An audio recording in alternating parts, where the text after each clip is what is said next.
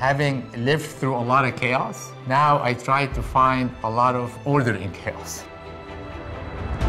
We try to understand why these patterns are happening and then create models to take advantage of those patterns.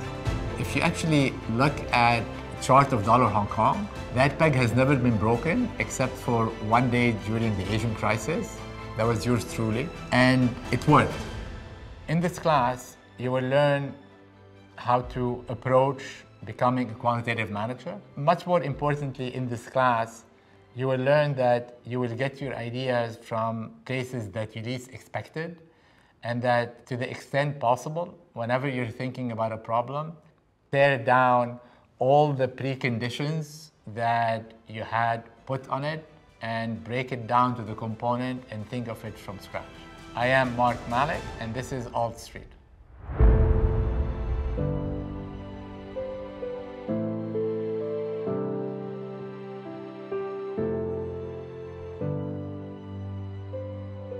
So I was born in 1969. The civil war in Lebanon started in 1975. Initially, it started between the Christian factions on one side, the PLO, along with the Muslims factions on the other side. We happened to be living in the part that became West Beirut, which was kind of the Muslim side of Beirut, even though we're Christian, but that was sort of the main part of the city. I had a family member who was, managed to get me a gun and a permit to carry it at age, 15, 16. And then, of course, being young and stupid, one day at age 17, I was sort of playing with my gun and I shot myself. I mean, my parents were convinced that given the situation there, if I continued on the path that I was in there, I'll end up getting killed. And my dad essentially told me that I can't stay in Lebanon, I have to leave. And gave me an option between, going to France or going to the US. Having gone to the French high school in Lebanon and suffered through that system, I opted for the US. And that was essentially when I left Lebanon to come to university in the US.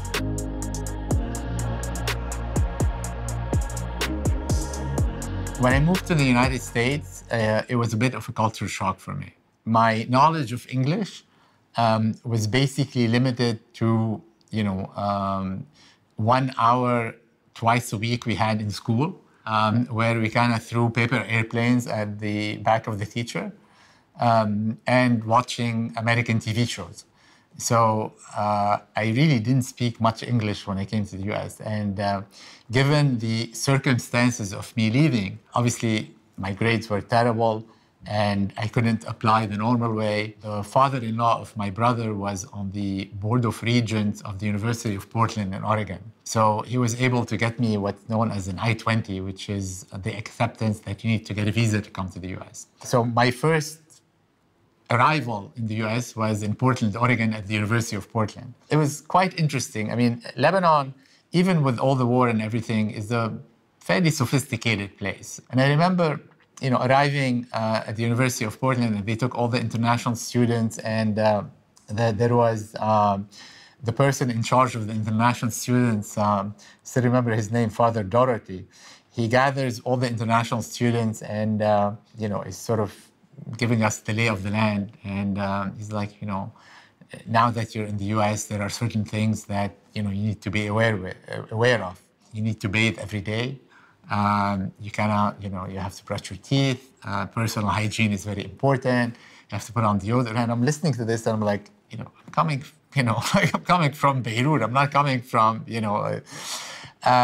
Anyway, it wasn't exactly the kind of place where I thought I wanted. I mean, I was very upset. I had a great life in Beirut.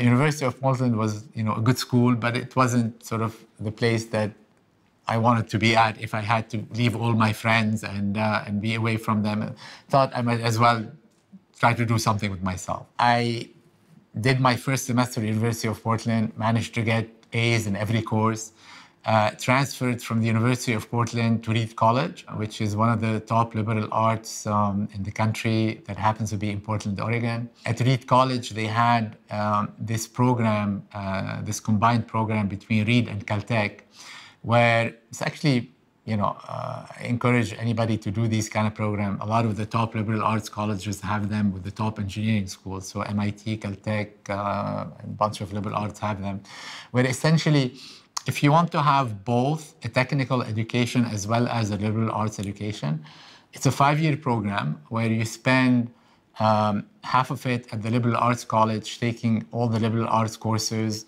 with people who actually care about them and want to take them. So it's very stimulating and interesting class conversations. Then you go to the technical school, in my case, Caltech, and then you take all the science and engineering courses with people who really are there to. So you get the best of both worlds. And after 5 years, you get 2 degrees, one from each place. When I got to Caltech, it was the beginning of the artificial intelligence neural network era. And I got fascinated with it. And Caltech didn't have a major in it.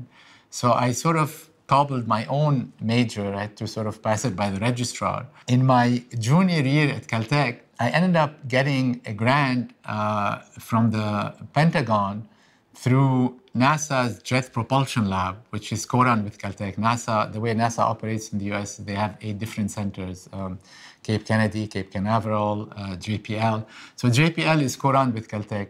And the purpose of the grant was to essentially use some of the new mathematical techniques I was developing at Caltech to optimize the placement of tanks in a battlefield to maximize the chance of winning. Now, this was a summer grant for me to do the work over the summer. And the professor who was doing the leading research in this field, in this mathematical field, was at the University of Wisconsin in Madison. So I went there to do my research with him. And, the first day we're getting to know each other, and he finds out I'm from Lebanon.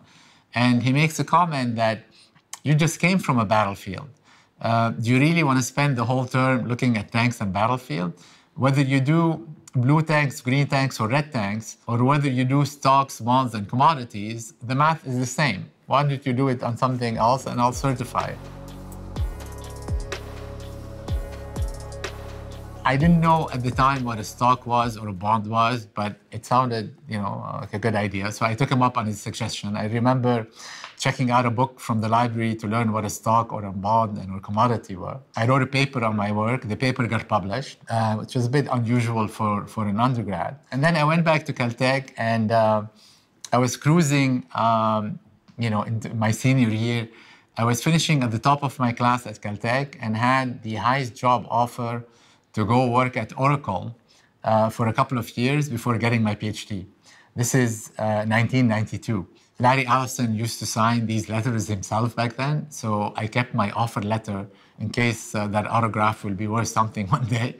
I remember it was $45,000 base and $5,000 bonus, which for a 21-year-old kid in 92 seemed like a small fortune. I was,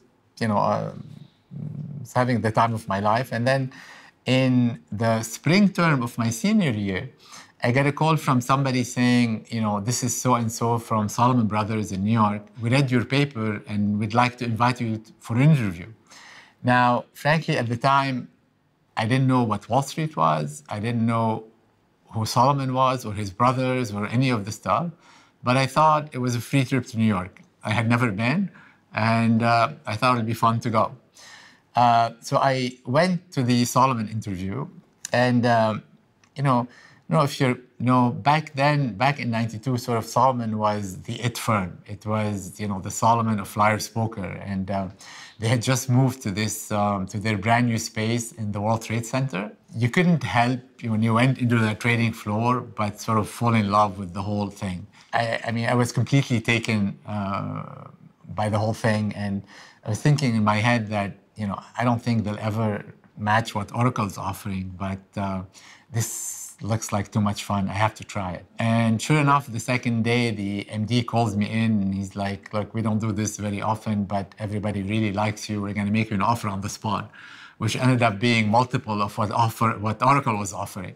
So that was the end of my academic career and the beginning of the Wall Street one. Initially I said, I'll do it for a couple of years, then go back and get my PhD. And I find myself still saying the same thing to this day.